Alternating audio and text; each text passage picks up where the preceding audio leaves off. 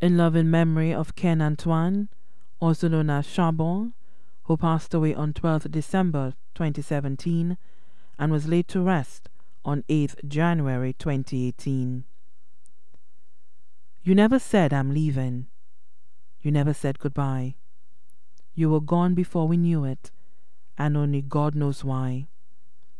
Uncle, of all the many blessings, whether big or small, to have had you for an uncle, son, brother, cousin, or friend was the greatest one of all. 1,000,000 times we needed you, 1,000,000 times we cried. If love alone could have saved you, God knows you would have been here right now. In life, we loved you dearly. In death, we love you still. In our hearts, you hold a place that no one could ever fill.